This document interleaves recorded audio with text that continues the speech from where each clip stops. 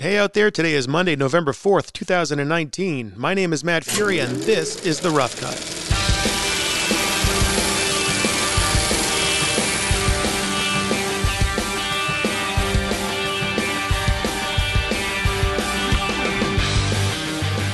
Hello and welcome, my friends, both old and new. Thanks for checking in on the podcast. It has been interesting times lately in the theater. Joker just became the highest grossing R-rated movie of all time, and if you haven't heard it yet, make sure to check out our podcast with editor Jeff Groth, and you can hear about his experience cutting that film. Along with generating a lot of box office revenue, Joker has also spun up a lot of controversy and discussion ever since it premiered at the Venice Film Festival. And there's no doubt that it's a film that has a pretty challenging storyline, one that makes a viewer think about how they're reacting to the film. The film we're talking about today on The Rough Cut, Taika Waititi's JoJo Rabbit, shares some parallels to Joker. First, it made its premiere at a film festival, except in this case it was Toronto, not Venice. It was a big hit at Toronto, just like Joker was at Venice. In fact, it took home the top prize. But considering the subject matter, it also got a lot of people talking about whether it was an appropriate part of history to be satirizing. But there's also been a lot of talk about the present day in our history to be the perfect time for a film like this. No matter which way you feel about it, you have not seen a film like JoJo Rabbit before. And for that, any movie lover should be grateful. Just as I'm very grateful to bring you today's guest, editor Tom Eagles.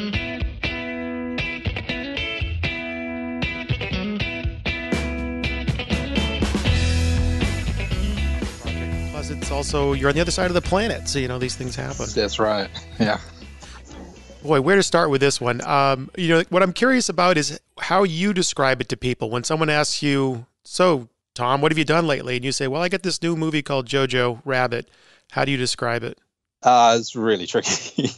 It's a little easier now that the film is out and some of the marketing's doing some of the heavy lifting for me. But I remember early on, being at barbecues or whatever, and people ask me what I'm doing, and I'm doing this comedy about Nazis, and the whole room would just kind of go silent. I don't know how I usually just give people the premise these days, a little boy who's brainwashed in the Hitler Youth, and his mother's hiding a Jewish girl in the attic, and from that point people usually kind of understand the tension. But then you have to explain that it's very, it's funny, and the director plays Adolf Hitler. Yeah, there's that. How did Taika, how did he make you aware of this project, and how did he first pitch it to you? I mean, this project was been on the cards for a really long time. He was talking about it back before we did Shadows even. It was always like the next project, and then it wasn't. There was always something else that came up. So I was aware of it for a really long time, and it just sounded kind of bonkers to me until I read the script, and then it all fell into place. And it's just such a classic Taika mix of comedy and real heart. Had a real emotional resonance in that child's point of view, which I think is pretty kind of consistent with some of his other movies. It does feel like a movie that only he could do. And you talked about just the blend of heart. Right from the first few minutes of the film, when I saw it, the audience was laughing and laughing hard, but you could almost sort of feel should I really be laughing as hard as I am at this? This is very strange. Absolutely. Yeah, and that was a tightrope walk for us right from the get-go. We always knew that it was going to be a funny film, and that's a big part of Taika's filmmaking, but also I think with this project in particular, and in terms of kind of re-engaging people with the subject matter. And, humor is such a wonderful tool for loosening people up, and once you do that, people kind of engage in a different way. So we knew that it was going to be funny, but we had to also give people permission to laugh up front. And so we had some cuts that were a bit more tentative in that regard, where we kind of eased into the comedy. And that didn't really work so well. The thing that worked in the end was we had a couple of different versions of the opening scene, some with and some without Taika's ridiculous, buffoonish Hitler. And actually putting him into that opening scene kind of planted a flag and said, this is going to be a comedy about Nazis, and you may feel uncomfortable, but you're also going to laugh, and, this is what it is. It kind of set the tone and struck a keynote right from the beginning. When you read that script, could you identify any places in the script? A lot of times editors will get the script ahead of time and see things that they know, well, this could be tricky once we get to the editing room, or even before. This could be, I don't see this making the final cut the way you've written it. Right, yeah, I mean, that's also always a discussion right from the get-go. I mean, Taika was writing and rewriting the end of the movie a couple of days out from a shoot, so we had various versions there. The thing that struck me was, did the relationship between JoJo and Elsa progress in the right way, and did that pace correctly? And so that was something that we were playing with throughout the edit. And I think we were both a little bit afraid that spending the whole second act more or less locked up in that room would get a little bit boring for people, and people would get claustrophobic and want to get out and see the rest of the wider world. We didn't want it to feel like a play that had been put up on screen. But what we actually found was kind of the converse. Like, the longer that you're away from that relationship and that relationship isn't progressing, that's when the film started to feel like it lost its way a little bit. So a lot of the stuff that we took out was actually JoJo out in the world. He went to the Gestapo office at one point. There was a very long kind of hunt for Nathan, Elsa's boyfriend, and it sort of, by the time you got back to the house, you kind of lost the track of what he was up to. And so really we just wanted to keep that relationship moving through its various stages, from outright hostility through this kind of camaraderie that comes of a little bit of rivalry that you see in the Beethoven versus Einstein scene.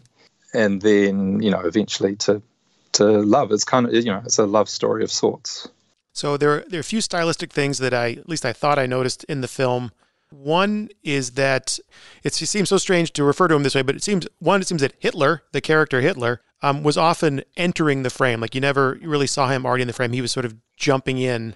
Was that always something that was done in camera, or did you often do in framing in the cut? Because it always felt like he was sort of popping in and surprising the audience. Yeah, no, I think that was pretty designed in the shoot. I mean, we toyed with the idea of, would he appear? We wanted to be clear that he was imaginary Hitler and we weren't trying to do a portrayal of actual Hitler. So, I mean, the kind of motivating thing is in the beginning of the film anyway, he appears when JoJo needs him. So when JoJo's at a low point, even in that opening scene, trying to buoy himself up for this Hitler Youth camp, that's when Adolf appears to kind of give him a pep talk.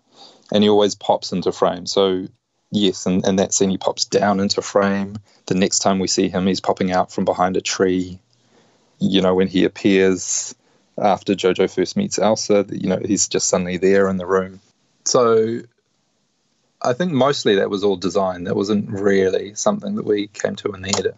Yeah, it almost seems to sort of bring an energy to the character to make you sort of, like you said, it's all just a heightened kind of funny take on everything. The other thing that I noticed, a lot of wide shots, a lot of, you have some really fascinating, interesting sets, locales to look at, and just a lot of just staying on a wide shot and just appreciating. Like, one thing that just comes to mind is the pool scene. Like, I seem to remember you guys sort of sitting on a wide shot for a while there and just letting the audience really enjoy the performance that's taking place. Yeah, I mean, that's something that we were really conscious of trying to preserve, because Taika always shoots these beautiful, static, very formal wides. Often the characters will be relating to each other in profile to us. So, I mean, part of the trick in the edit was to try and preserve that but keep the rhythm, because the other thing about his films in general, but I think especially this film, it sort of has a breathless kind of rhythm that's somehow born out of JoJo's point of view. He's kind of this excited little 10-year-old, and especially when Adolf is in frame, he's, things are traveling at the speed of his thoughts. So the trick with some of those wide shots sometimes was to try and keep that rhythm up. If it wasn't there in the takes on the day, we would sometimes do a little bit of stitching, and those shots are great for that because they're locked and you can kind of, cut out one part of the frame and tighten things up a little bit if you need to, or even mix performances if you need to. Was there a lot of, how was the coverage, and was there a lot of improv that went on that you had to work with, or was everything pretty much tight to the script? No, the script was tight in terms of it was a great template, but Taika, I think, always likes to improv a bit, even as a process thing. I think it helps kind of loosen people up. So it was with certain actors, all the comedians, Stephen Merchant, Rebel Wilson, Sam Rockwell to a degree. So there would be different kind of approaches to direction and performance depending on the performer. You had very kind of, anytime Rosie and Elsa, Scarlett and Thomason were in a scene, they would just run the scene. But if you had one of these comedians in, then there'd be constant kind of rewinding and trying other offers. And then with the kids as well, there was a lot of interaction with Taika, trying to get the performances and the cadence that he was after. So we wound up with a lot of material. And we used ScriptSync and to some degree PhraseFind to kind of keep track of all of that. So one of our assistants, Shelby Hall, was just busy on ScriptSync the whole time, kind of typing up all of those improvs into a script of sorts and marking them, so we'd always be able to find that stuff. And then it was, just a question of still trying to keep true to the narrative of the script, because sometimes you'd have amazing improvs that would just wander off down some tangent that you couldn't possibly get them back on track. So it was always a balancing act. We could have made a very long, rambling, straight comedy, but we always had in mind that the comedy was there to serve the story and to sort of slowly lead us into a kind of much more emotional, heartfelt drama. Because Taika's not just the director, he's also the star, or he's wearing two hats, three if you count writer. Does that change the way that he works with you with dailies or early cuts? Are you sort of left to your own devices because he's so busy still during principal photography? Yeah, absolutely. He was just exhausted, I think, at the end of those days. There's so much going on. So we try, I think also just as an approach, both of us, I like to stay away from set, and I think he likes to stay away from the cutting room during the shooting process. For me, it's a question of kind of getting distance as kind of the first audience member for the dailies. So I want to view them without kind of any foreknowledge of what's outside the frame, who was having a bad day, how long a shot took to get set up. And I think he really appreciates having that kind of fresh set of eyes on the dailies. So yeah, he leaves me to it through the shoot, and then I think I had 2 weeks to assemble. I had to also move the edit from Prague to LA in that time. And he really encouraged me to try and do a pretty tight assemble. In other words, he was happy for me to drop scenes, happy for me to drop dialogue, and just try and put forward a watchable version of the film for that first pass. But I think it was still, 2 hours plus, maybe 240 even. It was massive. So yeah, that's kind of the process. And then through the edit, we just run this relay of trying to, he'll go away, work on another project, come back to it fresh, and then we will also screen a lot. So that's the other way that we try and get fresh eyes on it. What were the impressions in the early screenings? I'm kind of curious. Really good. Like, the tricky thing with the film was, I think it was always sitting at it felt like an 80%, 90% movie, but to get that last kind of 10% to make it something really memorable, that was the challenge. But, most people, we start with sort of friends and family. We start with kind of filmmaker people. So they're used to watching an offline edit, and they usually have, lots of interesting thoughts. But generally, the response was always really positive. You said it's an 80, 90% film. Can you quantify what that missing 10% was that you had to change? It's really hard to quantify. But one thing Taika always does is he always puts aside time and money in the schedule to shoot pickups. So through the editing process, you start to realize what you're missing. And so we put a lot of energy into the start of the film and the end of the film. And because he knew it was the sort of last bite at the apple, he went and shot, maybe 3 versions of the opening scene and 3 versions of the last 2 or 3 scenes back inside the house between JoJo and Elsa. And it just gave us the options to kind of craft, what we felt was the most emotionally resonant ending and what was the most satisfying opening. Because the other thing that we found, so Adolf wasn't originally in that opening scene, and the other thing that we found when we put him in there was we gave JoJo a sounding board to express his fears and insecurities, and he went from appearing to be a total fanatic to you kind of got an insight into his vulnerabilities.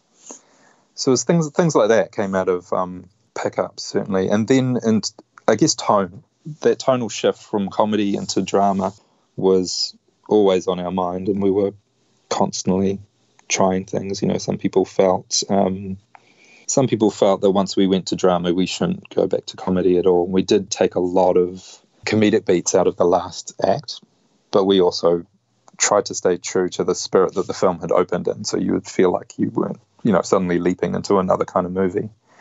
So there was that, and conversely also making sure that we struck their kind of opposite keynote up front. So we made sure that the scene that really does that for me is the scene that JoJo and Elsa JoJo and Rosie walk into the square and they find the bodies of some resistance fighters hanging, and that kind of it creates a counterbalance to all the fun that we've had so far. It suddenly puts the brakes on the film, and you go, okay, well, sure, this is a comedy about Nazis, but this is what Nazis do, and it tips a hat towards where the film is heading. So it was always kind of trying to keep all of those balls in the air all the way through the movie. So you're having fun, but you're aware of the real dangers at the same time, and then slow kind of gear shift from comedy into drama, and that's what we were constantly tweaking throughout the cut. Well, it was very effective and it was very graceful how you handled it, and you reminded me as you're talking about that scene with JoJo and Rosie walking to the square. What makes the film pay off so well is that it's funny and it's lighthearted and the performances are amazing, but then you are at times hit with these, oh, this is the reality of what was really happening. But when you do that, for example, the people that were hanged in the square, you never see faces, you never see, it is not a gory film, it is not a grisly film. The tragedy and the horror just comes through in the act, not so much in any kind of shock value. Was there any discussion about that when you were talking to Taika? Yeah, there was. I think for starters, he's just a bit squeamish. Like, he's not a big gore and guts kind of guy. But it was never something that we wanted to be hitting people over the head with what had happened to these people. I think just the merest suggestion was enough. You see some feet dangling in frame, you know what that means. We did have options to do more, but we elected, to keep it to the barest suggestion. Because the world of the film is so much from JoJo's point of view, and he has been so brainwashed by this propaganda. I think some of those little things that burst that bubble, they've just barely poked through, and it's enough for an audience to clock them.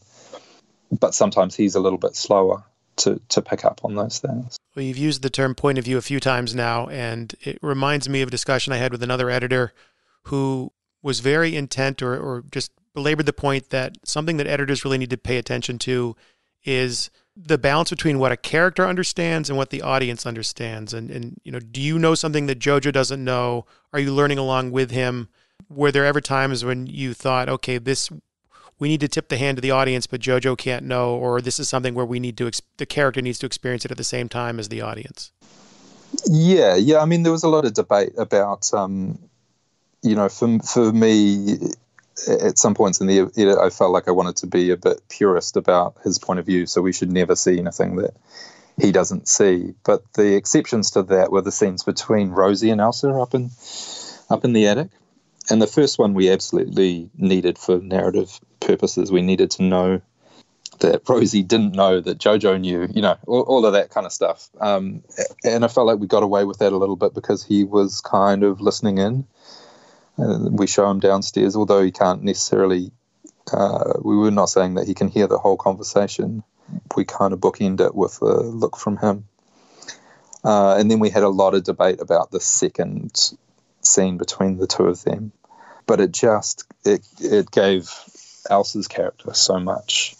And it really pays off by the end of the movie, I think. To know, some of the kind of, to have a sense of, what Rosie's dream for her might have been and what her own dreams for herself might be. So we kind of decided it was okay to waver from that path a little bit if it was Elsa's point of view, because hers is also an important point of view in the movie. But yeah, point of view is kind of, it informs all of your decisions, whether it's the temp music that we found or the rhythm of the film being a little bit breathless and almost ADD. It really kind of feels like this whole world that you're seeing is JoJo's world. Well, since you mentioned temp music, why don't we talk about that a little bit? Because the music in it is certainly a character unto itself. What kind of decisions, what kind of tracks did you choose early on for temp music? Yeah, I mean, that was really tricky because I think we didn't want it to sound like any of the other movies about the period or about those events. It needed to have its own sound. So I tried to avoid any other soundtracks. And in digging, I found this whole suite of works for children's ensembles by Karloff. And I knew Taika would be into that because he's a massive Badlands fan. And although it wasn't like the glockenspiel kind of stuff that's in Badlands, but it was more sort of small ensembles of flutes and drums, and it had a very martial quality, but it was also just a bit off and tinny and innocent. And so that kind of formed the backbone of JoJo's themes and JoJo's character. And then there were some harp works by Henri Mathieu for Rosie, this kind of gentler mother's theme. And maybe the couple of exceptions, I did use a little bit of the Third Man score for her as well, this kind of fun zither when she's dancing and whatnot. And then, of course, there were needle drops and source cues. And in previous movies, I've had a lot to contribute to that. But on this one, Taika really had it locked down in terms of he knew that he wanted the Beatles up front, and he knew he wanted Helden, the Bowie tune at the end. And so it was really just a question of filling in the blanks in between. He'd sketched out like a great kind of soundscape that I just needed to follow his lead, really. And that's where we found the Roy Orbison track. So we had 3 English language pop songs sung in German by their original artists. Yeah, it was very effective. Yeah. I mean, I think that scene in particular for me, it's almost syrupy, but you know, if you've watched the movie, it's kind of we take that relationship to a kind of peak of sentimentality, and then we bring you back to earth. This isn't the first time that the Nazis or Adolf Hitler have been, satirized or parodied, going all the way back to Charlie Chaplin and The Great Dictator, or the producers. But this film doesn't seem to really borrow anything stylistically from those. When you were talking to Taika about this, and again, it's such a hard thing to explain to people, did he tell you, hey, you should watch these movies or study this or read up on that to give you a better sense of what I'm going for here? Not those movies, no. I mean, we're aware of them, obviously. Can't not be aware of the Great Dictator and the producers. But I think he always wants to kind of strike his own tone. And he did. He gave me a few nods towards tonal references that he reminded me to watch everything by Hal Ashby, which probably Harold and Maude is the one that kind of has the most resonance for our film. He also talked about the mother in Alice, the main character in Alice Doesn't Live Here Anymore, as a kind of reference point for Rosie. And for Elsa, he talked about Heather's, this kind of cool, at least on the surface, this cool, harsh, cynical, tough teenager. I've seen some interviews you've done where you referenced Heathers and Mean Girls, and I, having seen the film, I thought, where are they going with that? Like, and now that you explain it as Elsa's outward cool, I can kind of see that. It was very useful because, Thomason gave us a great range of performances, and there was a very whimsical, girlish side to her character as well, which we do visit in a couple of key scenes.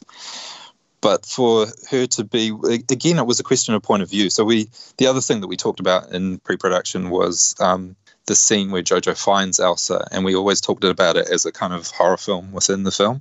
Because JoJo's been so brainwashed, he really, for him, she really is a monster.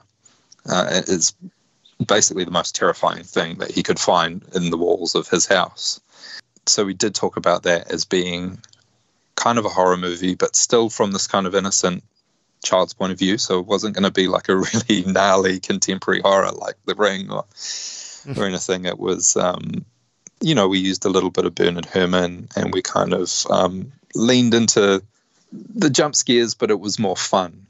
And that was a big process in terms of the temp scoring, and then in terms of Michael's score as well, into hitting all of those beats. And I guess I'm thinking particularly about things like her fingers coming down the stairs, the banister, in time to the music. All of that stuff was really fun. For the most part, and I could be remembering poorly, I mean, it's a testament to you. My notes on this film are terrible because I enjoyed it so much. I just was not... I couldn't. I was watch it again. I was really engaged. Yeah, I do. I would love to watch it again. I can't wait to watch it again. But I had a note about there is a scene with JoJo and Elsa where it's like a seamless edit sequence where the camera's panning in like a 360. Oh yeah. Yeah, I think I had in my note post-war seamless 360 edit sequence, and I reading it that way, I don't know what I'm talking about, but I'm hoping that you do. Yeah, I mean, that was kind of a callback to the great, I think it was 720 degree shot that Taika did in Hunt for the Wilder People, which I believe he came up with on the day. So it was kind of a callback to that in terms of stylistics. And it was also the montage that you're talking about. There are some other scenes in the montage, but really it is just time passing and the two of them coming closer together through familiarity, and also because they're all that the other one has. You know, it really is just the two of them at that point in the movie. So that panning, constant panning, you know, allowed us to zip through a couple of different setups and show them doing various things. It's not a single take. It is, unlike the Wilder People one, actually was more or less a single take, but this one, because we had both characters quite close to the camera, you could see them. We did multiple passes, but they would, so each pass would be, we get maybe 3 bites of them. They'd run, you know, I guess around the back of the camera. I wasn't there when they were shooting, but they'd run out around the back of the camera and they'd strike another pose. And so we'd get, you know, 3 from one pass, and then the next pass we'd get the next 3 to fill in the gaps in between. So we wound up stitching together maybe 6 or 7 different pieces for that. We did have a full 360, and we had another one downstairs, but I think you get the message pretty quickly. There's only so long an audience can watch a camera panning around a room. Oh, you made it work. There is, let's say, again, I want to be careful not to give too much away, but I think this is an important thing to talk about. There's a lot of attention paid to a character's shoes during the early part of the film. They're very distinct looking shoes, so you pay attention to them, and then later on in the film, you realize why it was important that you were aware of those shoes. You're going to have to be careful as the editor that I walk away knowing that I've paid attention.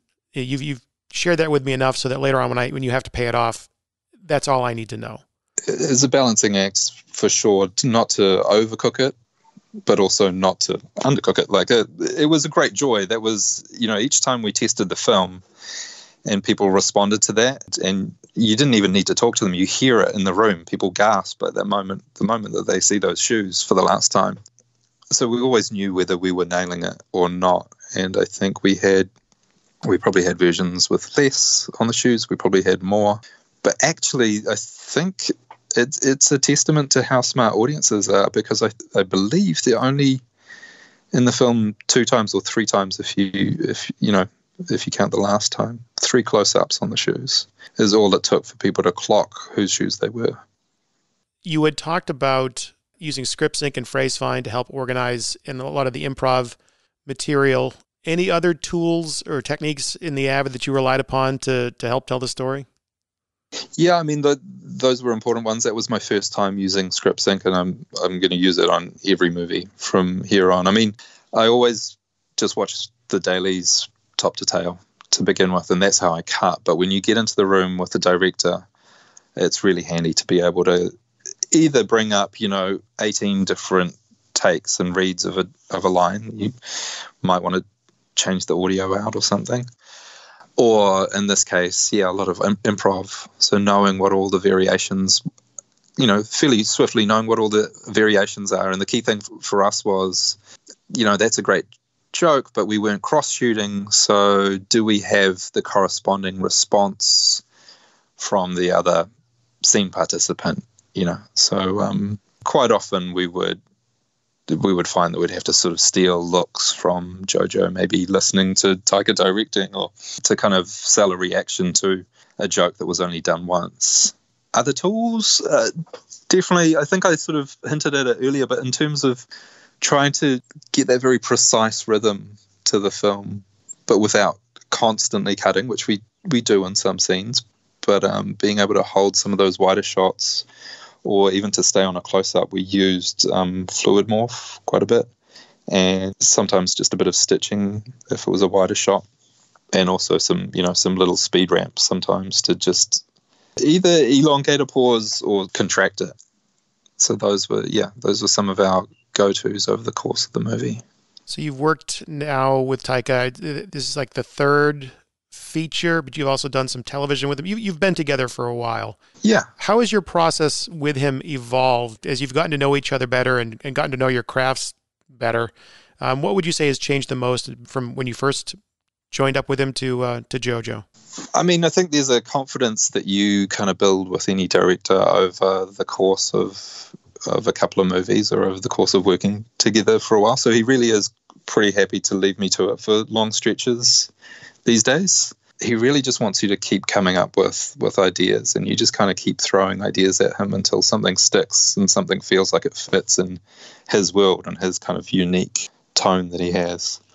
So that's kind of developed, I think, over the course of the movies.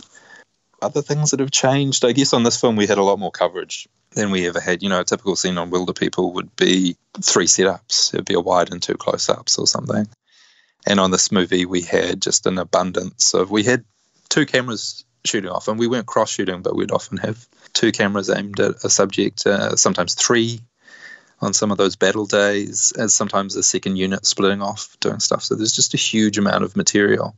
Is that a side effect due to an increased budget or just the nature of the story? I think so. I mean, JoJo was still pretty tight budget, but it was, compared to a tight New Zealand budget, it was a bit more luxurious. And that's where I noticed the difference was just he was able to amass a huge amount of material.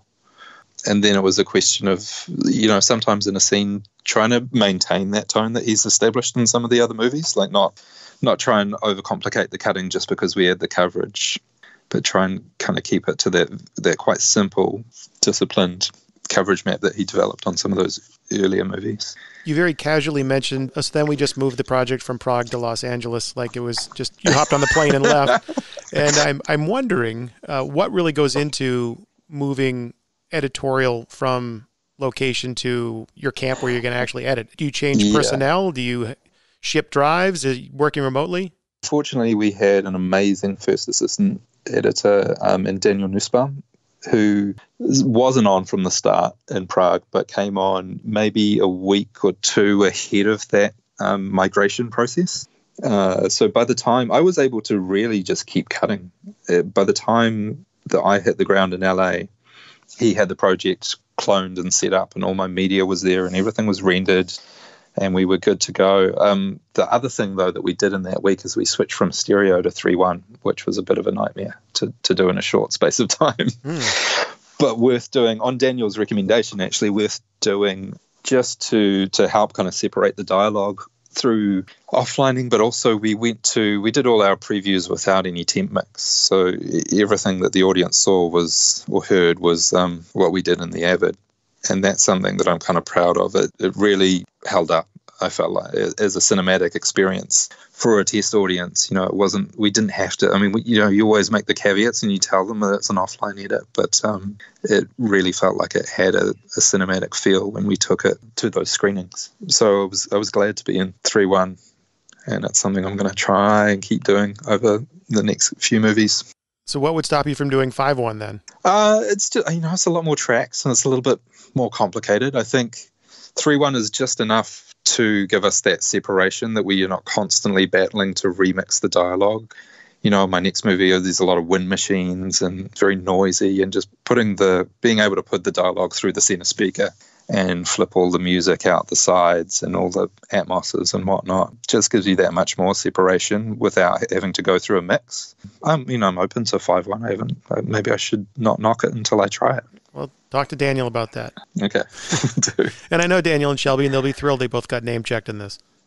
Oh, cool. I should also name check some other people, some of our additional editors, Alan Baumgarten and Jana Goskaya.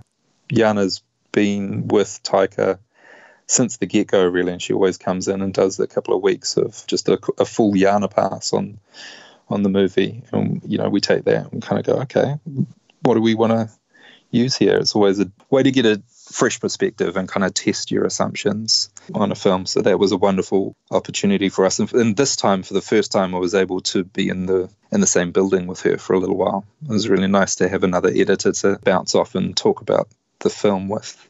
Inevitably, by the time we bring her on, we've already experimented quite a bit with structure and and with characters if we want to reform a character. So it's really, a lot of it is being tough on jokes on a scene, and then it's a question of, do we like it, and also does it fit in the film? Does it have the same kind of tone as what we've established? But it's very useful to just kind of shake you out of. I always try and take the note, like even if I don't use what she's done, say she's cut a joke right down, I might think, well, fuck it, let's drop the joke. If she's chosen a different performance, I'll try and understand why. So it's kind of like getting notes, but you get them in a very concrete form. Well, we've talked a lot about the film you're on now, and rightfully so, but what we haven't talked much about is your earlier days. And one of the things that stood out to me is you had worked on some kids' television, and I wondered if that helped you in working with the kids' performances in JoJo. Right. Yeah, I hadn't really thought about it, but yes, I've done a lot of work with kids remotely, and it is always a challenge, I guess. What you find with kids is, and it was true of this movie, is you get these incredible nuggets of just absolute genuineness, if that's a word, and then you have to build the scene around it. So some kids, you'll find that they're 90% of the time they're like delivering their lines either down the barrel or off to a bird in the sky sometimes, but then you get these little nuggets, and then you just kind of have to build the scene around those. What was it that made you want to be an editor, or at least get into this business in the first place? Man, I don't know. I mean, how far back do you want to go? Well, the Big Bang of your career. The Big Bang for me was, my family didn't have a television. Out of, maybe 10% hippie good values and 90% miserliness. So I was obsessed with TV from an early age. I never learned to play the piano because my mum would send me to piano lessons, and I would just sneak down the hall past the room where the piano teacher was working with the previous student and go and watch the TV for an hour. And my dad, when my parents split, I would have weekends with my dad, and he didn't really know what to do with me, I think. So he would just take me to the movies, and he would just take me to see what he wanted to see. So all these art house movies, I saw Night on Earth, I saw Delicatessen. I remember seeing some crazy Swedish film where a guy gets his penis chopped off. It was some pretty intense stuff for, like a 8, 9, 10-year-old to see. But it did give me just a love for the cinematic experience. We'd always go and have Chinese food afterwards and talk about the movie, and that kind of hushed, sort of almost church-like atmosphere in the movie theater I really loved. So that's a long way to tell you, what got me interested in the movies. So Tom Eagles, not much of a piano player, but a hell of an editor. Yeah, I guess. There's always time, right? Absolutely. Maybe one day I'll learn. How about that? All the way from New Zealand, our new best friend, Tom Eagles. JoJo Rabbit is in select theaters, so select a theater and go see it. I think you'll enjoy it. I certainly did. I also think you'll enjoy the new Media Composer. It's got one of those cool dark modes that all the kids are raving about. So check it out and see what I mean. There's a link right in the show notes that'll take you right to it. Tell them I sent you. And as long as you're telling people things, tell them about The Rough Cut, so more people can learn about the very talented people, like Tom Eagles, that are out there making these movies and TV shows that we all know and love. Tom, if you're listening, and you better be, thank you for your time today. We loved having you over. And for the rest of you, this is Matt Fury inviting you to drop back in again next week for another heart-pounding, nail-biting episode of The Rough Cut.